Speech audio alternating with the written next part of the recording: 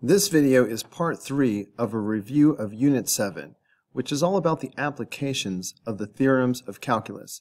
If you haven't seen parts 1 or 2 yet, go ahead and go back and watch those first. You'll find the links in the description. For number 11 and 12, consider function f given by f of x equals 4x cubed on the interval from 1 to 3. Note that f is continuous and differentiable for all real numbers. Number 11. F is continuous and differentiable, so the mean value theorem for derivatives guarantees that there is some c with c between 1 and 3, where f prime is equal to what? Fill in the blank with a number, then find the value of c. I said the mean value theorem for derivatives, but I could have just said the mean value theorem. The key is that f prime at c will equal the average rate of change for some value c. So we're using this formula. In other words, f prime at c will equal this expression for some value c. Here's function f right here. So f at 3 will equal 4 times 3 cubed, which is 108. Similarly, f at 1 is 4 times 1 cubed, which equals 4. Substituting these values into the expression that we have for f prime at c gives us this. So f prime at c will equal 104 divided by 2 for some value of c, which means that f prime at c will equal 52 for some value of c. This is the number that goes in the blank right here. F prime at c equals what? 52. Now we need to find the value of c guaranteed by the mean value theorem. So we need to find f prime and set it equal to 52. Well, here's function f. So the derivative will be 12x squared. Well, we want to do f prime at c. So let's do 12c squared. And that should equal 52. Dividing both sides by 12, we have c squared equals 52 over 12. No need to turn this into a decimal. We don't have a calculator. Don't spend the time. So we get c is equal to the square root of 52 over 12. Normally I would say plus or minus the square root of 52 over 12, but they gave us this interval from 1 to 3 that we have to stick to. And negative radical 52 over 12 would be outside this interval. So this is the final answer. Number 12, f is continuous, so the mean value theorem for integrals guarantees that there is some d on the interval from 1 to 3 where f at d is equal to what? After we find that value and fill in the blank, we will then find the value of d. According to the mean value theorem for integrals, if f is continuous, then f at c will equal the average value of f for some c. So in this case, f at d will equal this formula for the average value of f on the interval from 1 to 3. 3 minus 1 is 2, and dividing by 2 is the same as multiplying by 1/2. I'm going to write it this way to save a little bit of space. Remember that f of x equals 4x to the third power. So in order to evaluate this definite integral, we need to first find the antiderivative of f. Increasing the exponent by 1 will give us x to the fourth power, but then dividing by that new exponent cancels out the 4 in the front, so we just have x to the fourth power. Applying the limits of integration from 1 to 3 reminds us that we need to find the value at 3 minus the value at 1. So I brought down the 1/2. Here's the value at 3 minus the value at 1. That's 1/2 of 81 minus 1. So that's 1/2 of 80. So f at d equals 40 for some d on this interval. And that's the number that goes on this blank. f at d is equal to 40. Now we need to find the value of d guaranteed by the mean value theorem for integrals. F at d equals 40 means if we substitute d in for x, it should equal 40. In other words, 4 times d to the third power should equal 40. Dividing both sides by 4, we get d to the third power is equal to 10. Taking the cube root of both sides, we get d is equal to the cube root of 10. And that's the final answer for number 12. For number 13 to 15, a particle moves along the y-axis. The table below shows its acceleration a in feet per second at various times t measured in seconds. At time t equals 0, the particle's position is y equals 4 feet, and its velocity is v equals 3 feet per second. For all t greater than or equal to 0, the acceleration function is continuous and differentiable. Number 13. Approximate the integral from 0 to 8 of a of t dt using the left-sided Riemann sum and the 3 subintervals indicated in the table. Then, using correct units, interpret the meaning of this integral in the context of the problem. The 3 subintervals indicated on the table are from 0 to 2, 2 to 6, and 6 to 8. So we have this. The idea of a Riemann sum is that we will use rectangles or sometimes trapezoids to estimate the area under a curve. In the case of a left-sided Riemann sum, we will use rectangles drawn so that the left side of the rectangle touches the curve. So I could use this purple rectangle to approximate the area under the curve from 2 to 6. To find the area of a rectangle, of course, we need the base times the height. The base of the rectangle will be the width of the interval. So from 2 to 6, that is 4.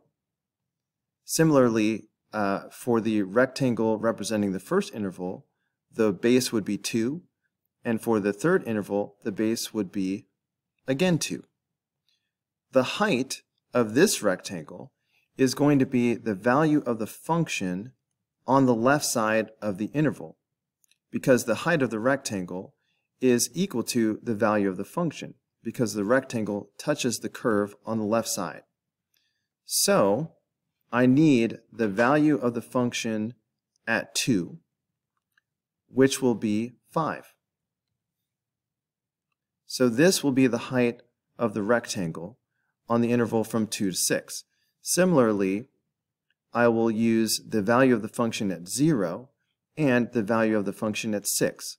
Always the left side of the interval, because this is a left-sided Riemann sum. So the value of the function at 0 is 2, and the value of the function at 6 is again 2. The area of each rectangle is base times height. So the approximate value of this integral is going to be 2 times plus 4 times 5 plus 2 times 2. This turns out to be 28. But what are the units? We are supposed to describe the meaning in context anyway, so it's time to talk about that. We know that the integral of a rate is the change in amount. So, for example, the integral of velocity will be the change in position from 0 to 8 in this case. Similarly, the integral of acceleration will be the change in velocity from 0 to 8. So, because we are talking about the change in velocity, the units will be in feet per second. The units of velocity. So here is the interpretation of the meaning in the context of the problem. The net change in velocity from t equals 0 seconds to t equals 8 seconds is 28 feet per second. Number 14. use the values given in the table to approximate a prime at 1. Well, a prime is the rate of change of acceleration. So this means the instantaneous rate of change of acceleration at time t equals 1 second. We don't have enough information to calculate the exact instantaneous rate of change of acceleration. For that, we would need to have a function for acceleration that we could maybe plug into a calculator or substitute the value for 1 into the function and see what we get. So the best we can do is approximate. So instead of calculating the instantaneous rate of change of acceleration, we'll approximate using the average rate of change of acceleration. For the average rate of change of acceleration, I need to do a at something minus a at something divided by something minus something. In other words, what interval should I use to approximate the rate of change at 1?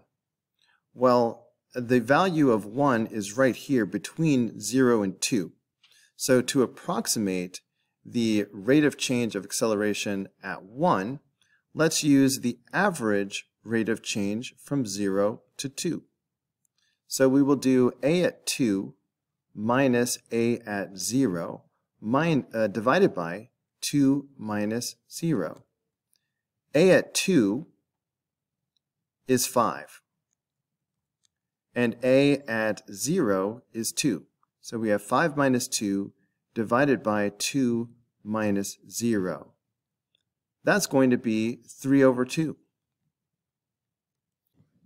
Let's talk about the units for a moment. In the numerator, we have the change in acceleration, and the units of acceleration are feet per second squared.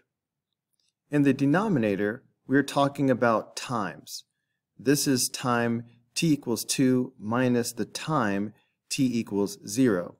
So the units of the denominator are seconds.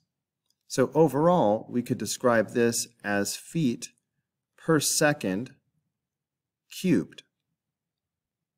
So the instantaneous rate of change of acceleration at 1 is approximately 1.5 feet per second cubed. Number 15.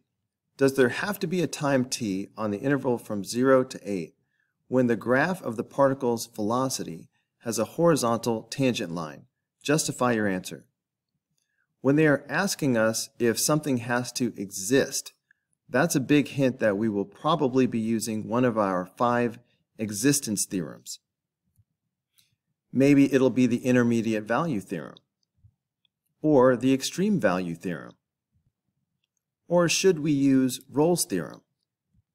Or perhaps the mean value theorem, or even the mean value theorem for integrals. Which one should we use? Let's focus on what it is we are being asked to prove. The velocity has a horizontal tangent line. So when you hear the phrase horizontal tangent line, you should be thinking the derivative is equal to 0. So if the velocity has a horizontal tangent line at some c value, that means the derivative of velocity at c should equal 0. So this is what we are trying to prove. However, our data is in acceleration. We don't have velocity, we have acceleration. So how can we translate this into a statement about acceleration?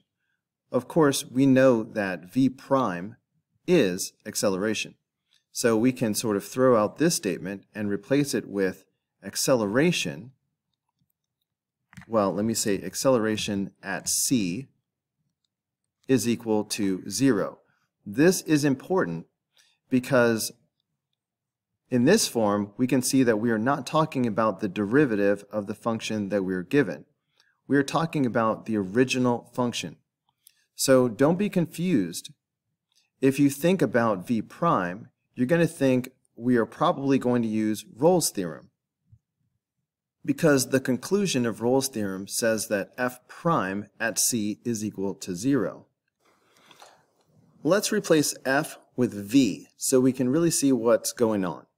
So we want to show that v prime at c is equal to 0 for some c.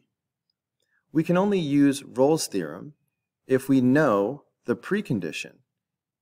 And switching over to v's, we have to know that v at a is equal to v at b. Looking back at the data, do we see two values where v at a equals v at b? Well, no, because this is a chart of acceleration, not velocity. So we can't see anything about v at a or v at b. Since our data is for acceleration, let's just erase the part about velocity for now and just ask ourselves, can we prove that the acceleration will equal 0 for some value of c? If we look at it this way, then we see that we are talking about the original function equaling 0. It's not a prime, it's just a. For that reason, we will not be using Rolle's theorem, which requires the use of the derivative. Similarly, we will not use the mean value theorem, also derivative. We will probably use the intermediate value theorem because the conclusion says that the original function will equal some value. For the intermediate value theorem to work, we need a value that is less than the target and a value that is greater than the target. We want to prove that the acceleration will equal 0 somewhere. So I'm thinking of 0 as the target. For IVT to work, we need a value of acceleration that is less than 0 and a value that is greater than 0. Well, we have a value less than 0 right here, and all of the other values are greater than 0. So, for example, I could just use these two values, one below and one above 0. So we can use the intermediate value theorem. We always have to begin with the preconditions. So we have to state that acceleration is continuous. Remember that we are given in the setup that the acceleration function is continuous and differentiable, but we're not going to talk about differentiable because for the intermediate value theorem, all we need is continuous. Since a of t is continuous, now it's time to state the second precondition. We need a value that is below 0 and a value that is above 0. And we're going to write it as an inequality just like this. Since a of t is continuous and a at 8 is less than 0, which is less than a at 0, optionally we can say by IVT, but we don't have to say that. Now it's time for the conclusion. There is a c in AB where f at c is equal to k. So there is a c in the interval from 0 to 8 where a at c is equal to 0. I would have given you full credit for this, but if you want to be 100% sure of getting full credit on the AP exam, you might want to tie it back to what they asked you to find by adding the statement, so velocity has a horizontal tangent line.